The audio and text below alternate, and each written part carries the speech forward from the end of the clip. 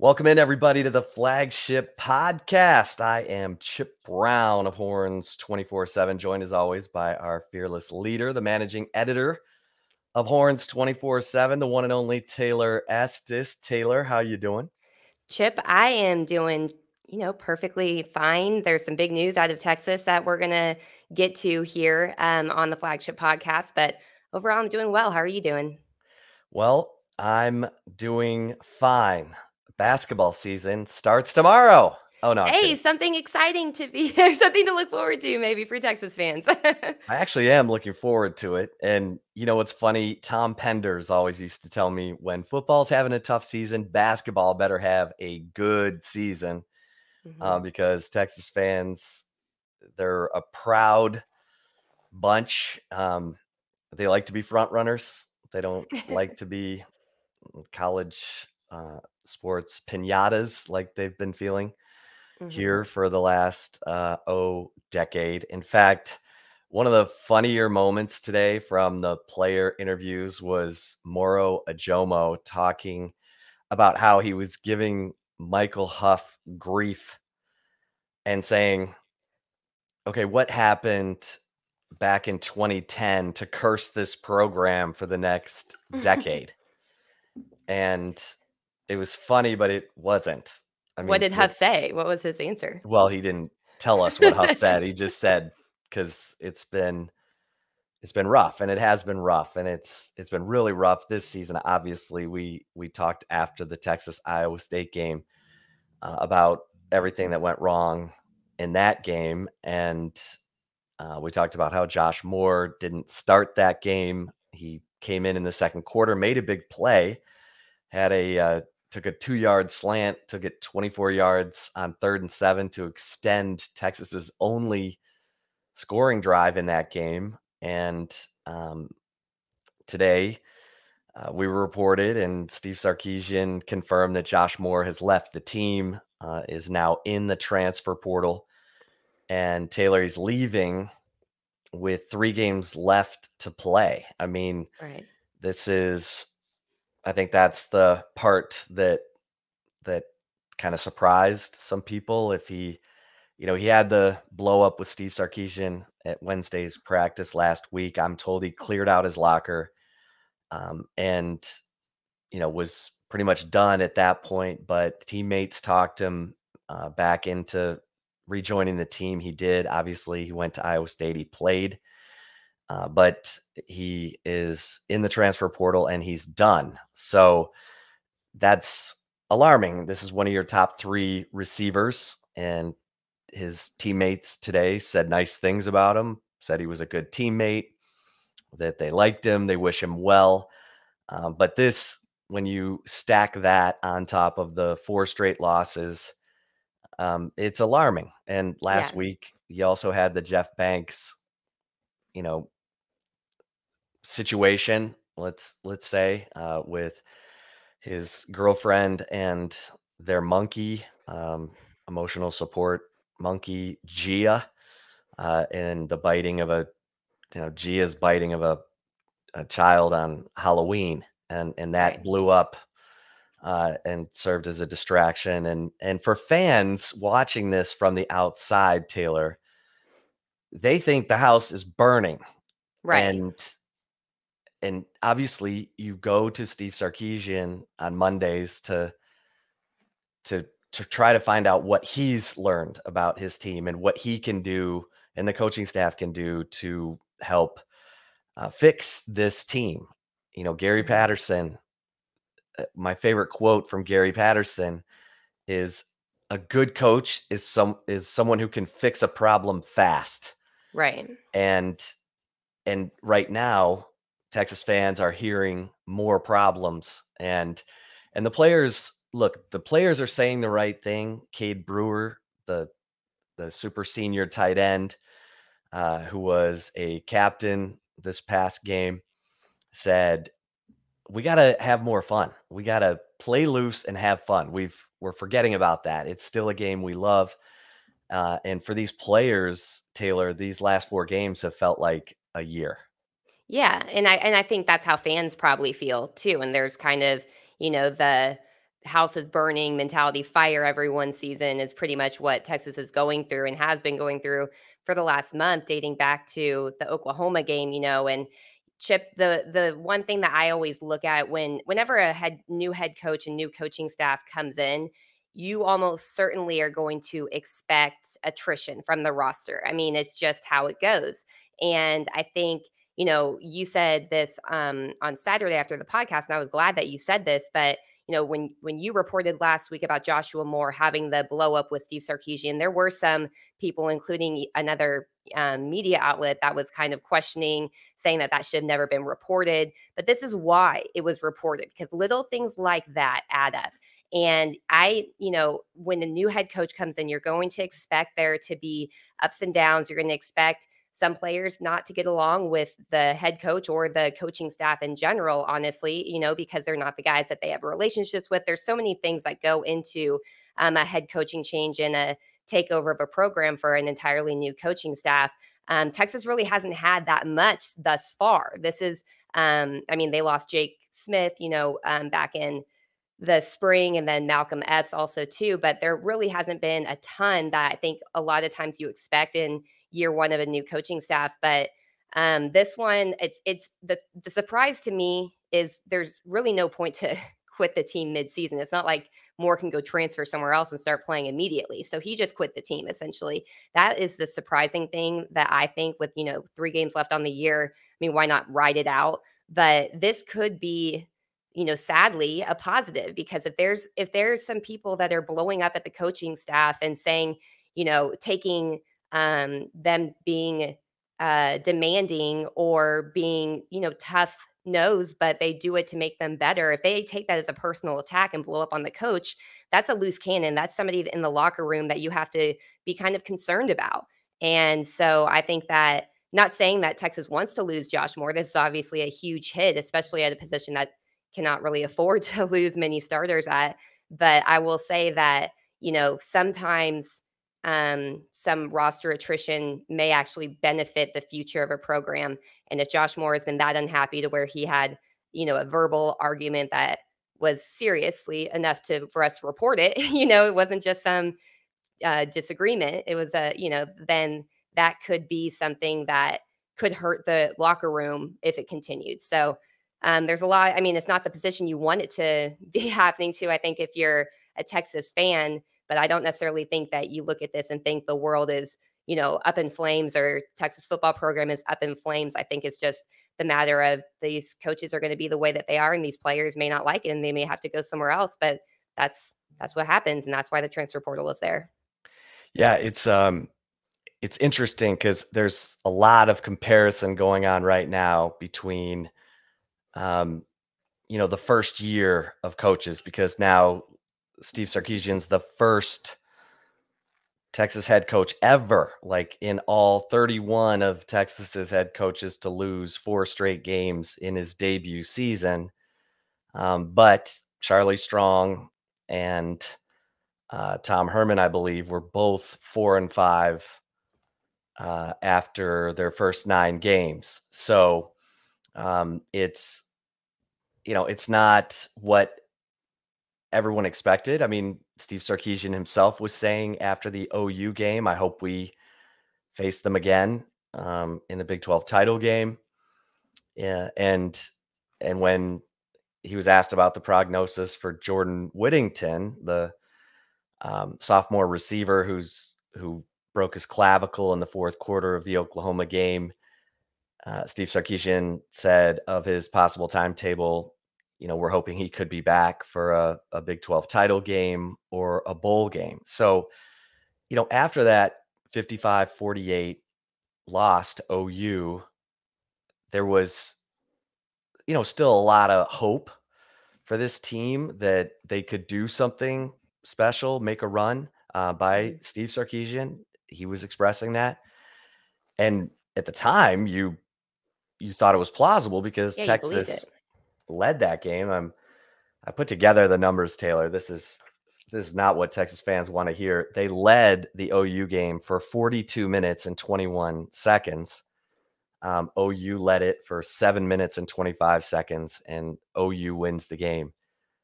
Texas led Oklahoma State for 52 minutes and 31 seconds.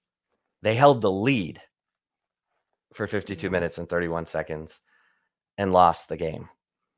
They held the lead against Baylor for 43 minutes and 38 seconds of the 60 and lost the game. I mean, that's the good and the bad. The good Right. is this team is good enough to not only get the lead, but dominate, control the game for 3/4 of the game. Right.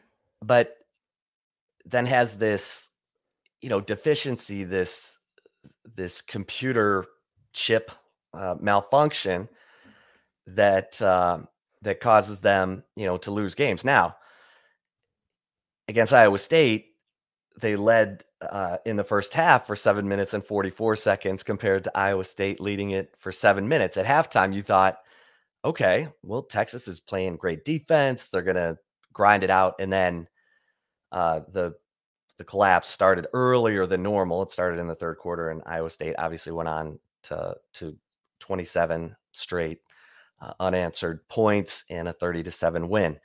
And so, you know, first years, and Moro Jomo reminded us of this today. He said, I'm on my third position coach in 3 years. Yeah. There's been so much And transition. third defensive coordinator too in Right, 3 third years. defensive coordinator. Um, Same with, I mean, the offense had, Offensive coordinator. Mhm. you know, Tim Beck, Mike Yursich. There's new systems, new schemes. And, no one wants to hear that now because, well, wait a minute. You just said they led OU for, 42 minutes. You weren't talking about different systems and different schemes then.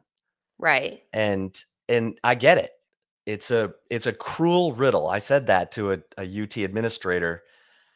I said, can you all come up with any more you can't make this bleep up seasons for us? Yeah. I mean, how crazy is it that, Texas has dominated 3 of the 4 teams it's lost to? They're all ranked. They're all quality opponents. I mean, Oklahoma State, we know, legit defense. We know Iowa State's got a legit defense. Oklahoma has uh, the Kraken. I mean, Texas was going to beat them by 30 if Spencer Rattler stayed in the game, but now Caleb Williams, um, you know, Lincoln Riley went to his bench and unleashed the Kraken. Right. And so, it's just this weird, cruel riddle the way that Texas is losing. But the alarming part is you lose to Iowa State. The offense was terrible, and now we know that Casey Thompson's thumb has been an issue, and that he's worked hard to get it warm. But I heard he had an issue with it last week when it was cold in Austin, and he had an issue with it obviously when it was cold in Ames. Mhm. And so that's going to be something that they're going to have to monitor, because right now we don't know who the starting quarterback is going to be for Texas against Kansas.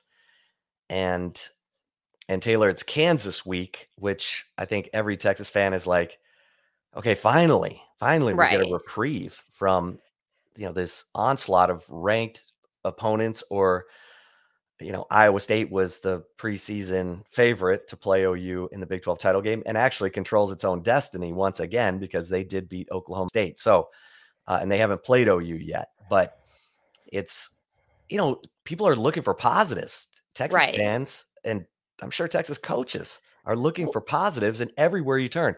Bijan Robinson has a neck strain. Roshan Johnson has turf toe. DeMarvion Overshawn has a sore, a injured ankle. Right. These are big time players for this team. The quarterback has a thumb injury. It's hard to find the positives right now. I mean, Steve Sarkisian's having to hold this team together. Well, I mean, I think that there definitely are some positives, and I think if you're a Texas fan, look at the future. I mean, right now, this is anytime a new head coach comes in, anytime a new coaching staff comes in, it's going to be a transition year, whether it's a rebuild or not. I know that Steve Sarkisian's never really talked about being a rebuild, but it's a transition year. And so if you look to the future for Texas right now, if Texas fans are grasping for any, signs of hope, it's what they're doing in the recruiting class right now. Texas has the number 7 national ranked recruiting class for 2022, according to 24/7 Sports composite team ratings.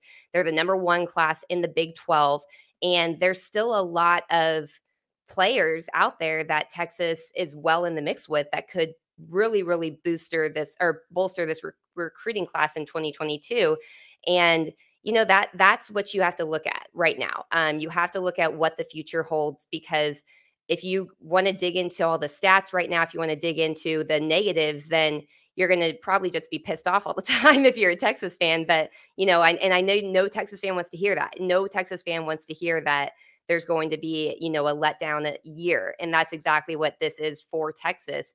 But Steve Sarkisian's staff is doing a really good job recruiting. I think that one thing you can point to from a positive, Chip, is I do feel like the defense has gotten better each game. I know they haven't been great. Let me preface that, but you have seen a lot of improvements. You've seen fewer missed tackles. And I know it's mainly in the first half of games, but still, I mean, there has been substantial improvements, I think, each week on defense. So that's a positive too, because you need a good defense in the Big 12. But I mean, yeah, I mean, if you look at this season, sure, it's going to be a letdown, no doubt about it. But it's Well, and real not quickly on impacting that point, recruiting though either. Though that's the Xavier thing. Worthy, Yeah, ties Roy Williams' freshman touchdowns record right. with And 8 touchdown receptions.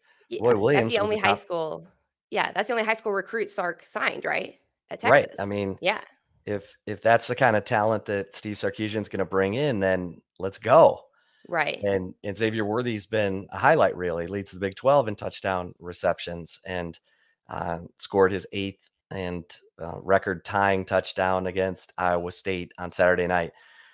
He's part of the future. Right. He's a guy who needs to be a host on a lot of recruiting trips.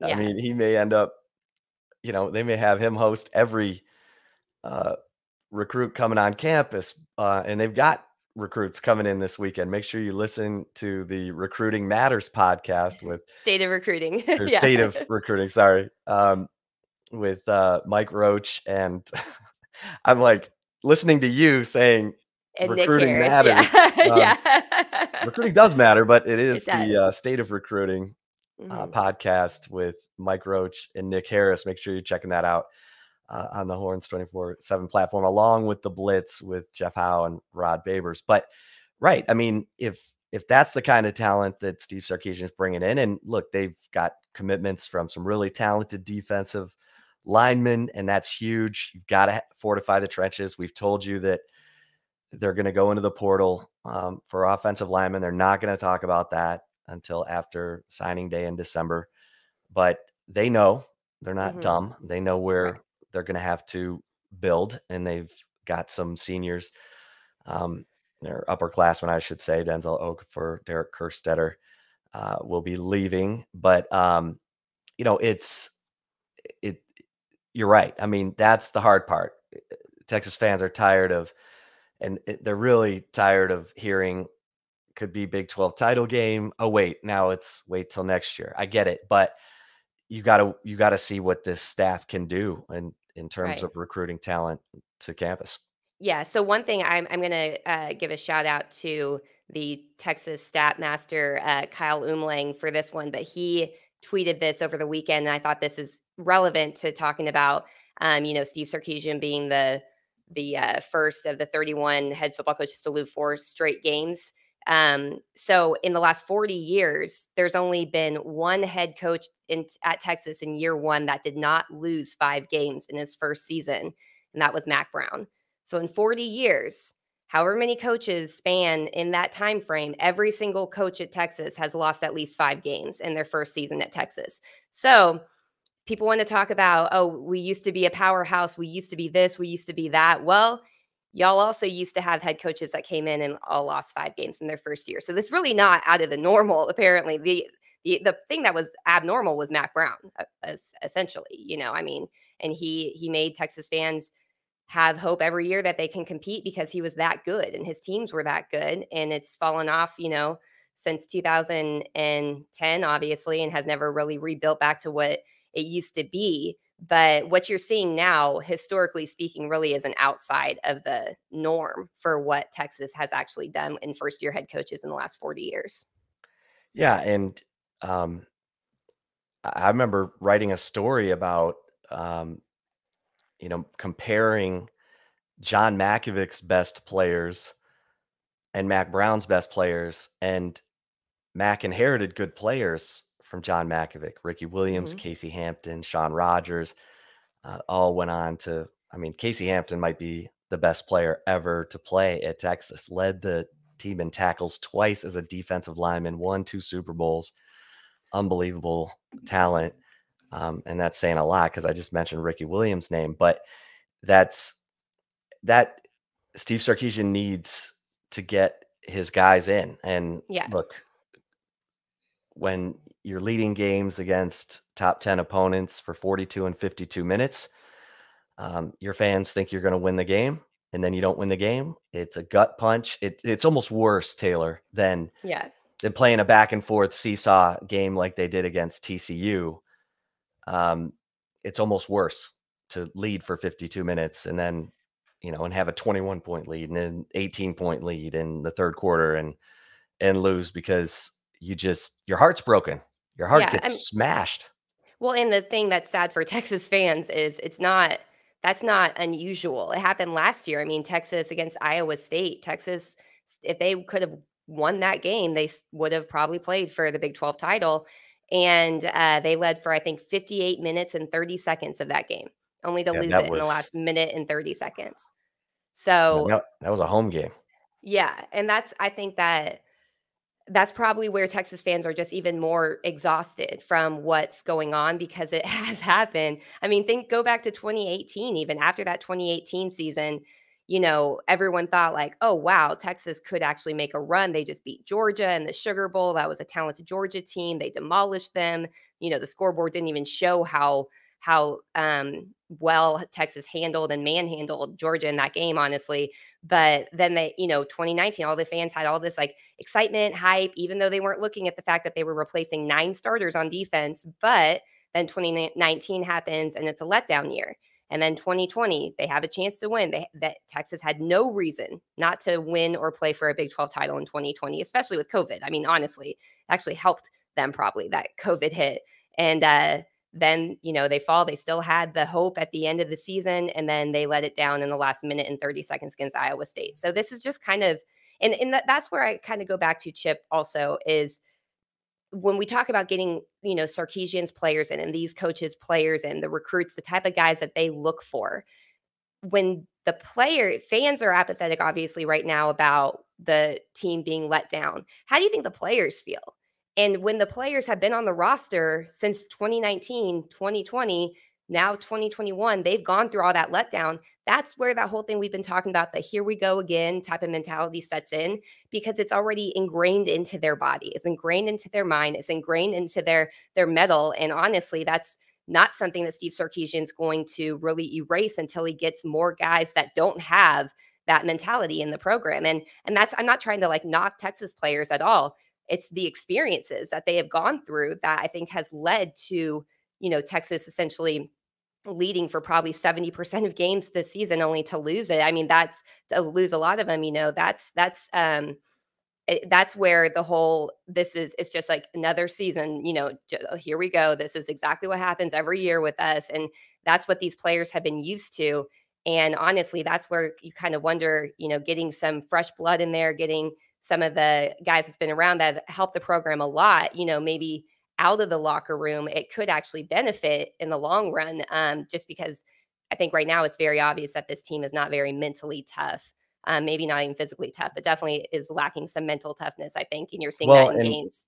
and I think the coaches have to, I think Steve Sarkisian, he addressed it again today, saying that, we have to continue to be aggressive. I felt like he was talking to himself Mhm. because there's no doubt that the coaches have changed their, mentality when they've had these third quarter leads. They have called plays that have been more safe or, Right.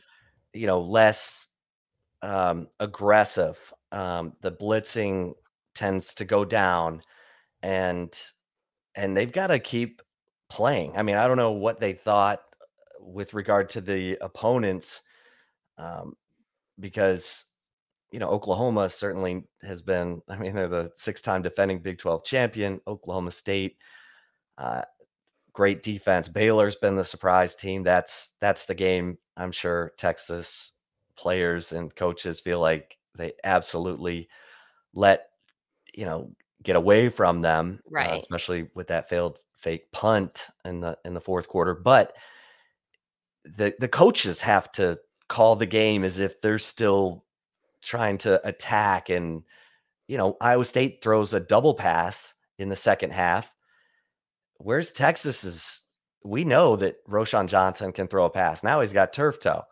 Um, we know they've got gadgets and Mhm. plays that they haven't been using. And if I'm Bijan Robinson, I'm I'm going to the coaches and saying, "Hey, you know, quit expecting me to run outside zone against everybody. They've seen it. They know when Right. it's coming. We've got to dress this stuff up. We've got to, we got to, every week we come on the Flagship podcast and say, why isn't Sark running his quarterback at least a little? I Right. mean, Chandler Morris comes in for TCU, Chad Morris's son. They bench Max Duggan, and Chandler Morris, you know, runs all over the place, and they beat Baylor last week Right. with Jerry Kill at quarterback. And Steve Sarkisian tells his quarterbacks, keep your eyes downfield, keep your eyes downfield. I mean, it's the last thing for them to think run. I mean, if you're going to run, you've got to decide. You can't keep your eyes downfield. You got to decide and you got to run. Right. And so some of these runs look terrible from Texas quarterbacks because they've been told run as your last option, keep your eyes downfield to make the play. Well, and that's what So I was gonna it's say, just, like, how much of it is, like, Steve Sarkisian doesn't trust them to run too?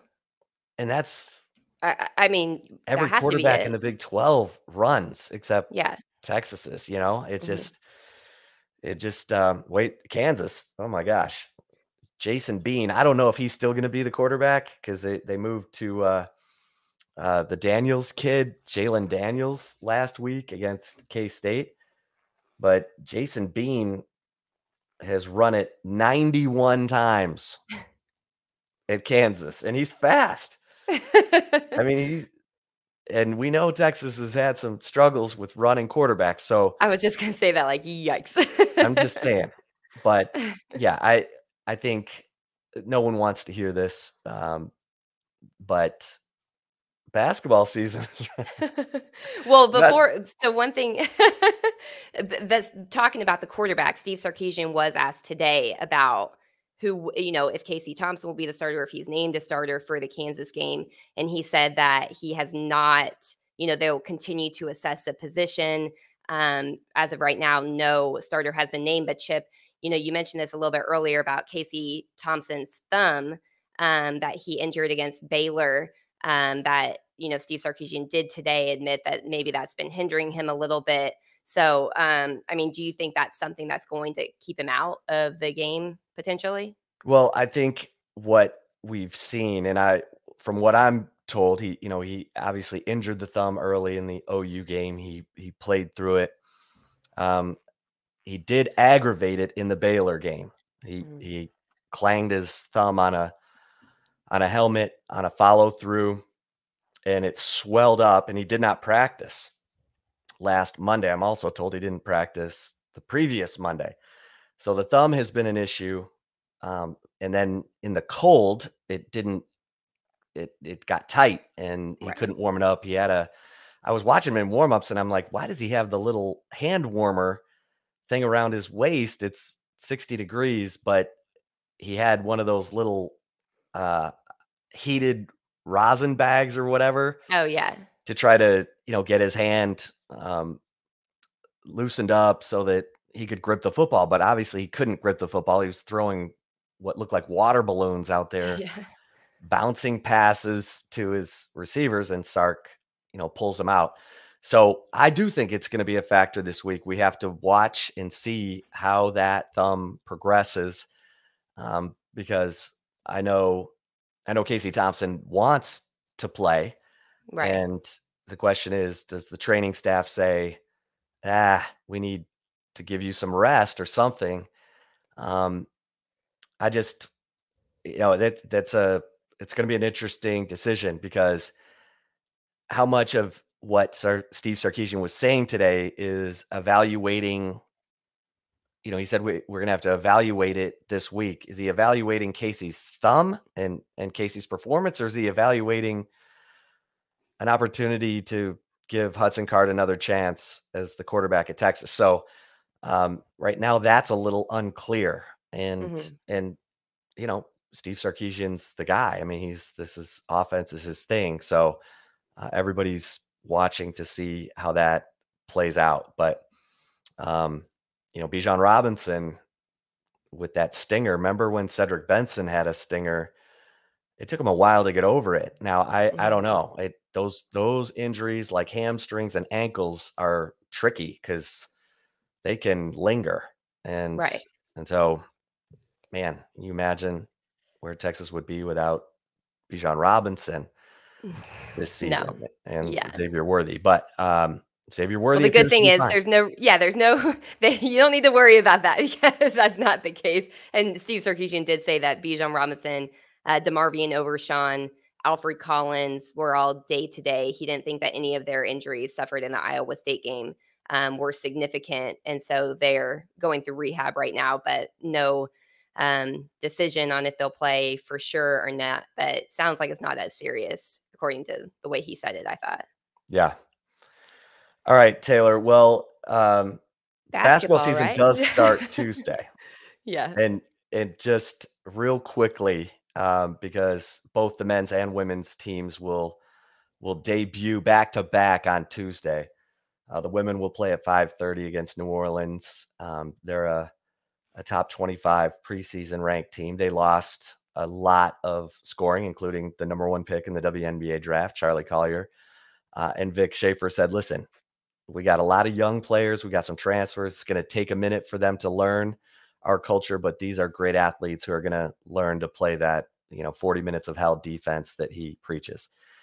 The Texas men, I'm so excited to watch these guys again. We got to see them in an exhibition game last week. And, the thing that stands out is the versatility of this group of players. I mean, they're a collection of transfers and newcomers, but they're efficient. It appears that the 7 newcomers and the 6 holdovers are meshing well together, and Chris Beard has put so much time into team building. Yeah, that's what I Whether was gonna ask you, like, how does that mesh, with him building this team? Obviously, they did a really good job in the transfer portal, but, how is he doing in building the actual team with having so many different pieces from different puzzles? well, I think it's interesting because Dick Tomey, who was a huge figure in Texas winning the 2005 national championship, and Tomey was here in 2004 when Texas beat Michigan in the Rose Bowl, and and started the run.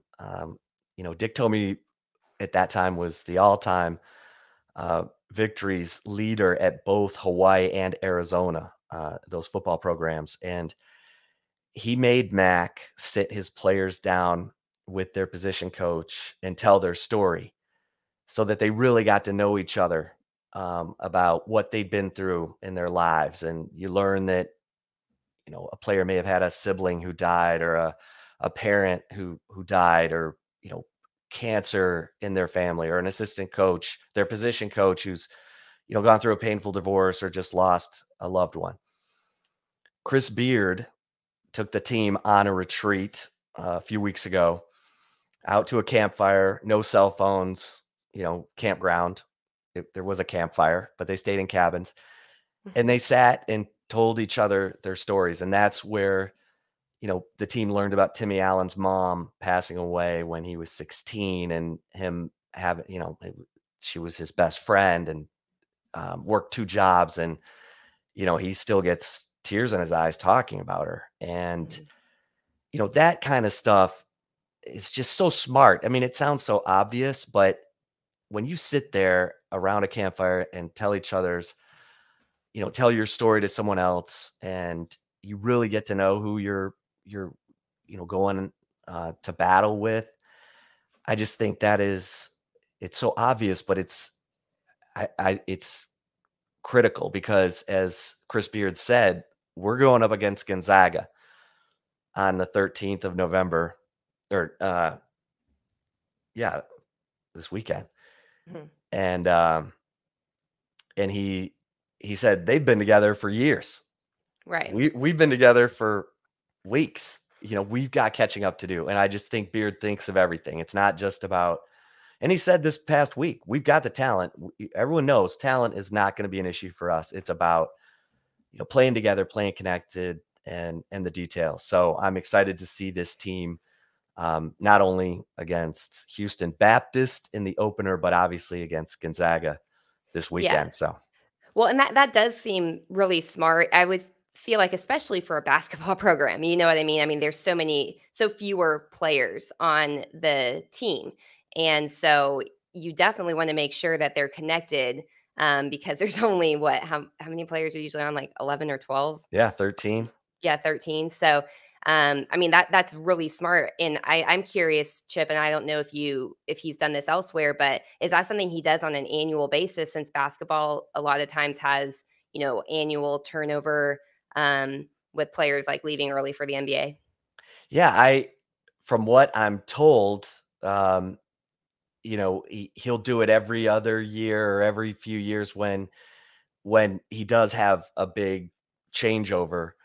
Mhm. And so I think he wisely did it now. And I was in Kansas City for Big 12 basketball media days, got to spend some time with Marcus Carr, the point guard transfer from Minnesota, and Timmy Allen, the power forward who transferred from Utah. And I watched Beard interact with those guys and joke with them about, Ted Lasso and and how he calls one of the student managers dumbbells because he's so muscled up. I mean, it's he just has a great way of connecting. And Bill Self, I asked Bill Self about Chris Beard, because Chris Beard was at um, Seminole Junior College, and um, you know, eh, Bill Self recruited players from Chris Beard when he was a JUCO coach, Mhm. and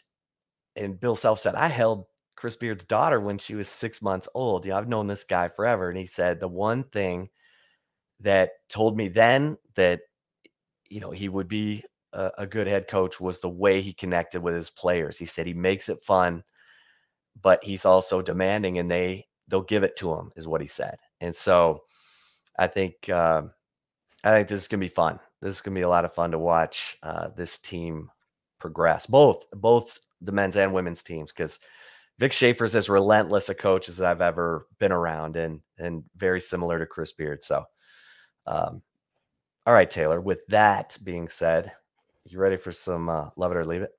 Yes, I am. Before we get to love it or leave it, we're going to take a really quick break, but stick around as some more football talk continues here on the Flagship podcast. So stay tuned. We will be right back. And if you're watching us on the Horns 24/7 YouTube channel, we will continue rolling on here to love it or leave it. Be sure that you are subscribing to all the Horns 24/7 podcasts on your favorite streaming device, whether it's iTunes, Spotify. If you're over on iTunes, feel free to go ahead and give us a 5-star rating and review, and maybe, just say some nice words for our boss. But also, you want to head on over to youtube.com/horns 24/7. Make sure you subscribe to the Horns 24/7 YouTube channel there.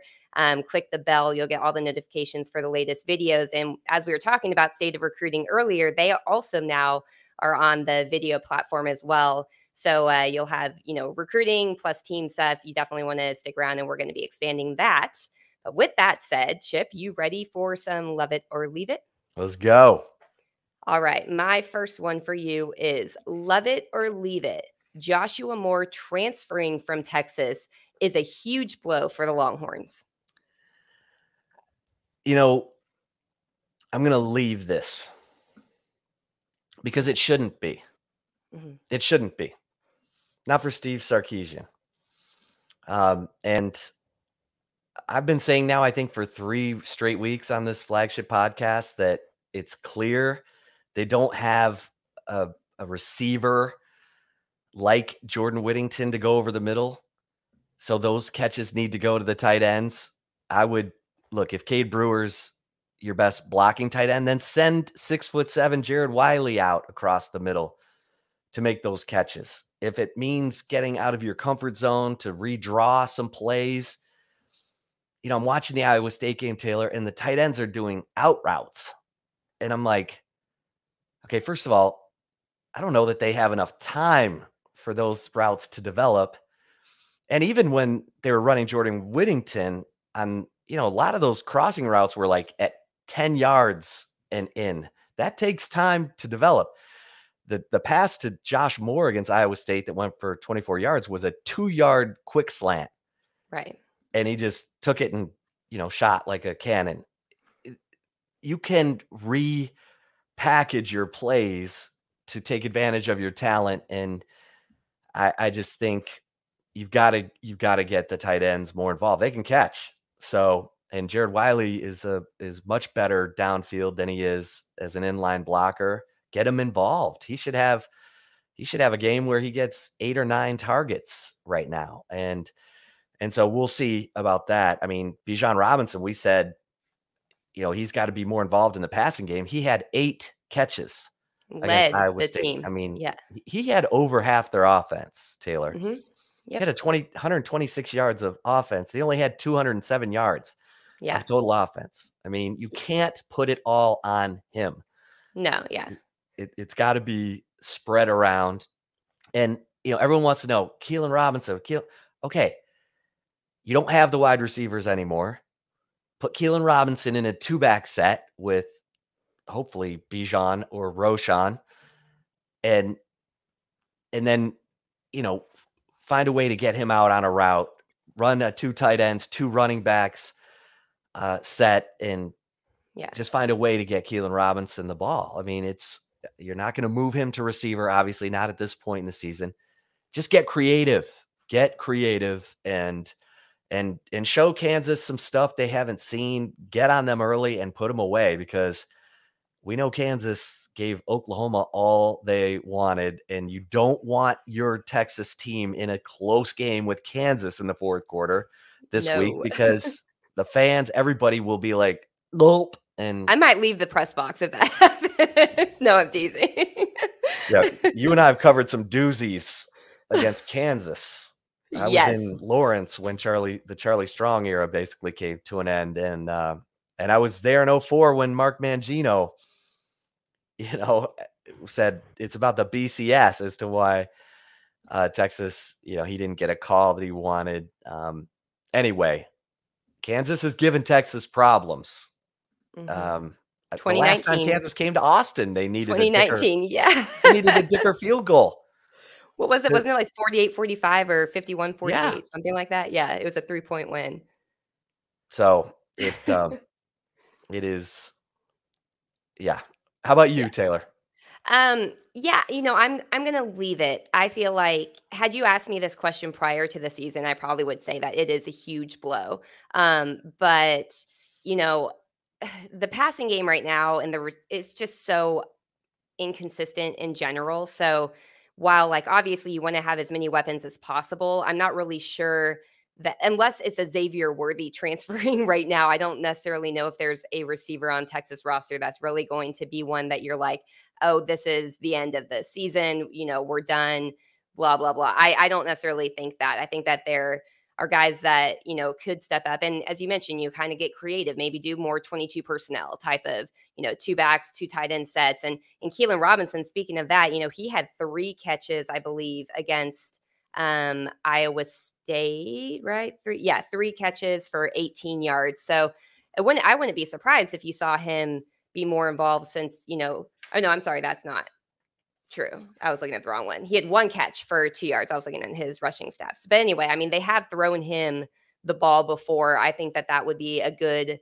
person to get more involved. And, Marcus Washington and Calvante Dixon really just need to step up more. But overall, I think that Texas does have some good recruits coming in from the receiver, They have Brennan Thompson, the 4-star wide receiver out of Spearman, Texas. He's the number 81 overall prospect in the 2022 class, number 15 overall prospect in the state of Texas. They have Armani Winfield from Louisville, another 4-star.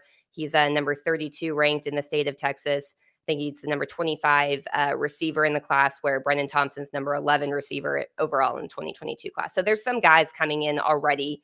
Obviously, I don't know what the deal or what the latest is with Evan Stewart. Mike Roach did tweet or did report earlier today in the Stampede that he went on a visit to A&M, and it looks like the Aggies may have done a pretty good job there. But still, I mean, there's talent coming in, and I think that there are enough guys on this current roster to kind of put a Band-Aid over the position a little bit. It's just going to be a matter of the Texas staff getting more creative with who they're distributing the ball to in the passing game. Yeah, and whatever the reason has been for Calvante Dixon not to get more targets, Calvante Dixon had a huge game for Texas on special teams against Iowa State, blocking a punt, downing a punt at the 1. He's a guy who they got to coach up. I mean, I've said it. It's like, okay, whatever he's not doing, coach him to do it. If he's not running his routes at the right depth, because Steve Sarkisian does tell his offense a lot of times is throwing to a spot.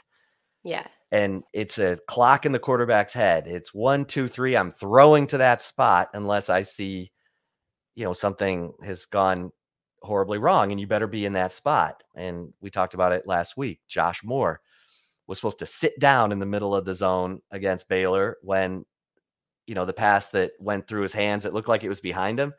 Mm-hmm. It was because Moore was drifting and he was supposed to sit down. And so, those are the little details that end up being big. Right. Because that pass went through his hands, gets intercepted when they're, in Baylor's half of the field. So I agree game with of you. inches for a reason. Right. It literally is. Like, it's Right. not that's not coach speak. It's real. Right. And Calvante Dixon's made some big third down catches already this year. He's a guy listen, you don't get the nickname Moochie unless everybody on the team likes you. Right? What does that even mean? I don't even know what Moochie means. But they call him Moochie. And you think that's a good thing. I don't know what it means. Yeah. Unless he just mooches everybody's food or something. But anyway. All right. Love it or leave it, number 2. All right. My second one for you is love it or leave it. Texas tight end Cade Brewer was right when he said that the team needs to have more fun.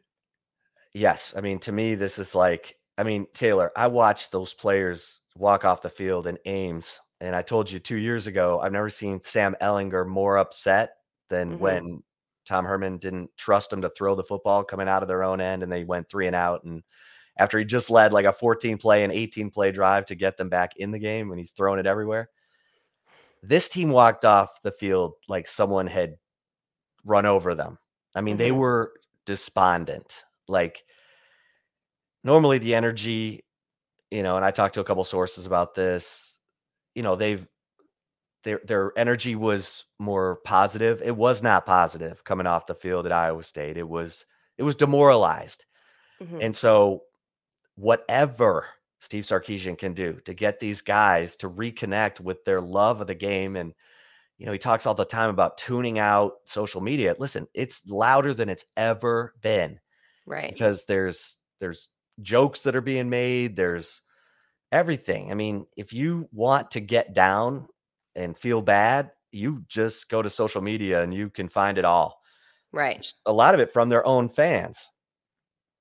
Whatever Sarkisian can do to get these guys to reconnect with their love of the game and have fun,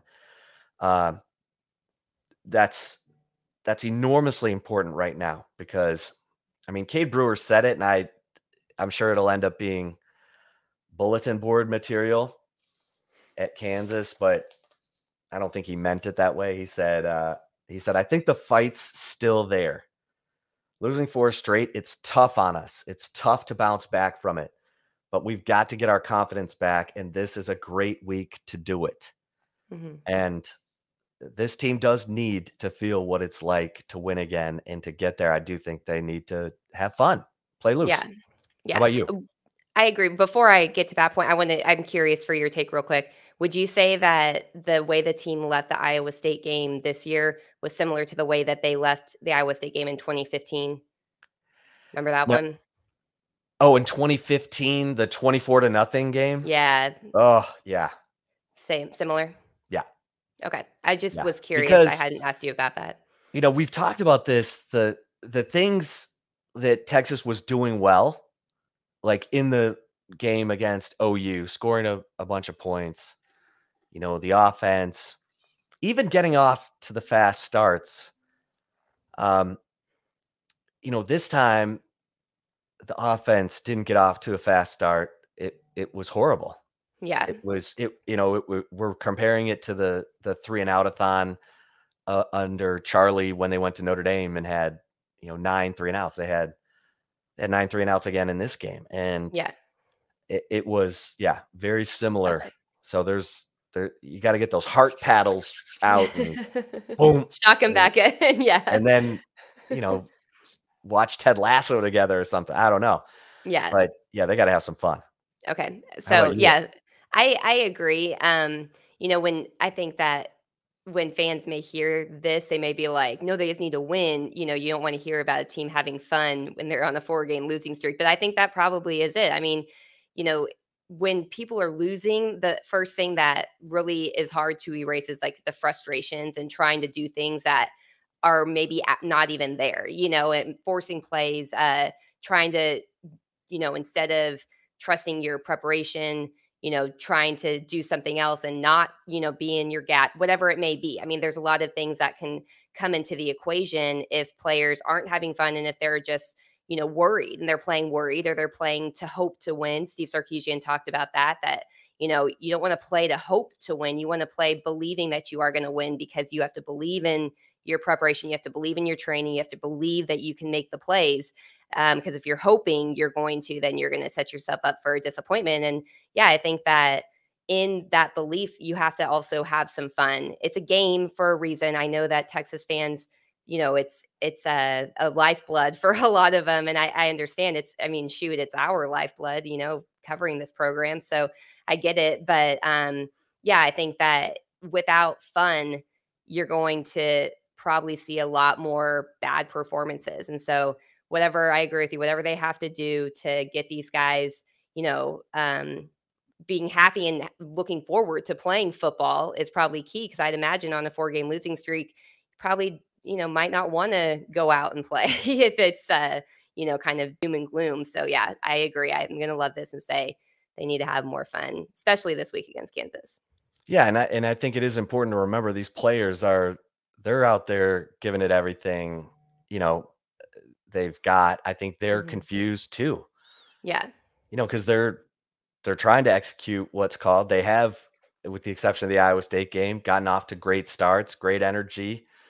Have even in those, first three losses of this 4-game losing streak, as I told you, the amount of time that they led in those games. I mean, it's not like they're just going out there and losing 66-3 like in 97 when UCLA rolled into town and basically ended the John Malkovich era.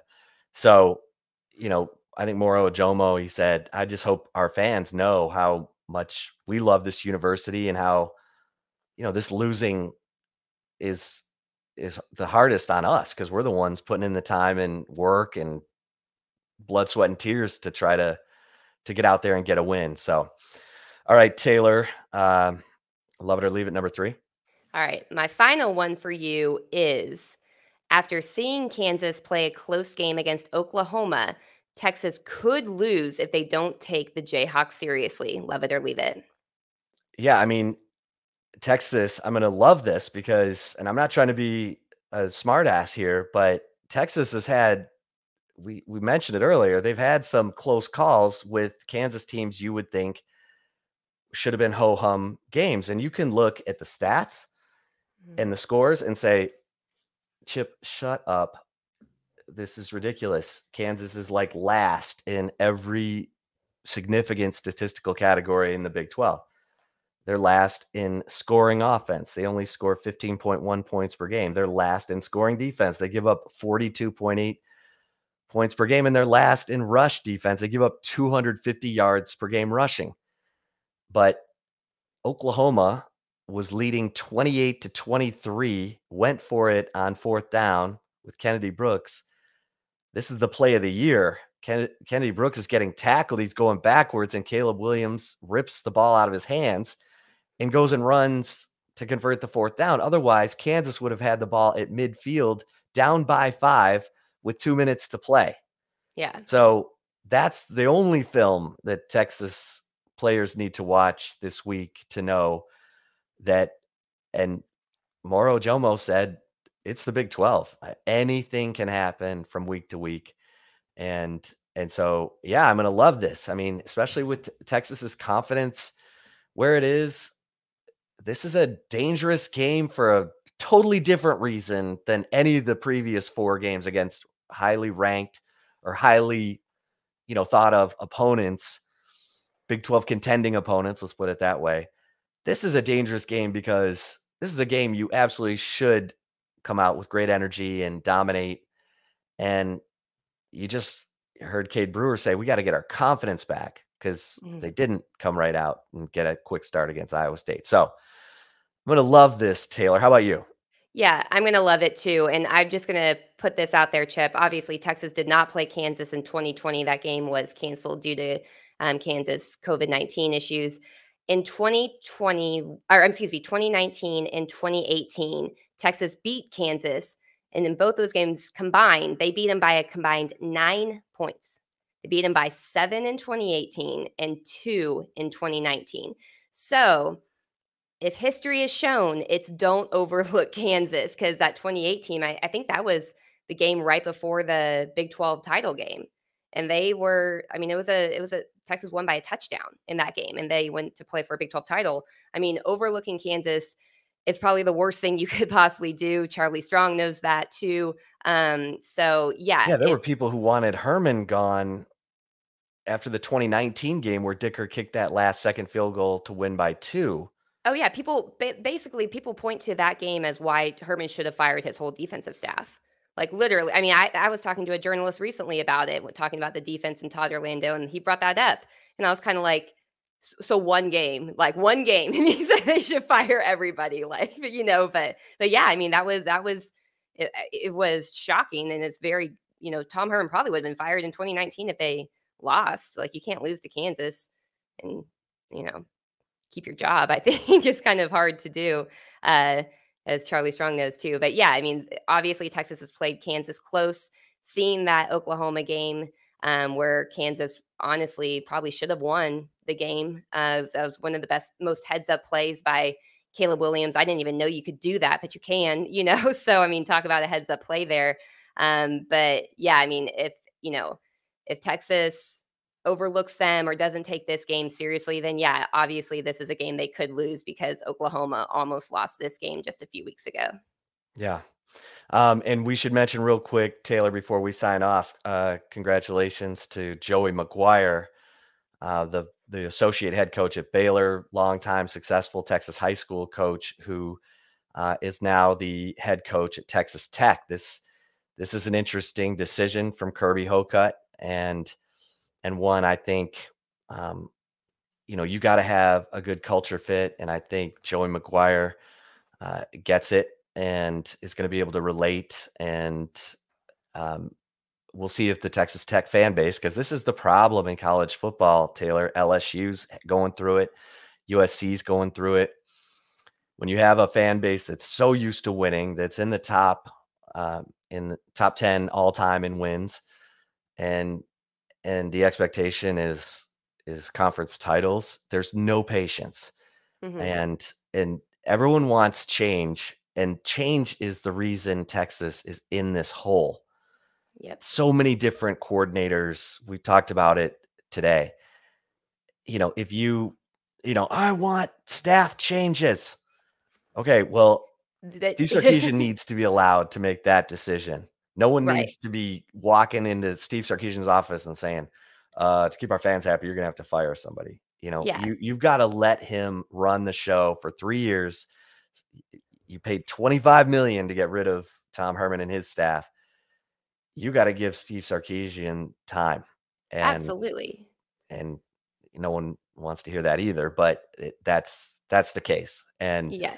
and hopefully the Texas Tech fan base will give Joey McGuire time because, um, you know, we're still waiting to see who TCU's head coach is going to be. I know they're going after my the head coach at my alma mater, Sonny Sunny Dykes. We'll see Dykes, if yeah.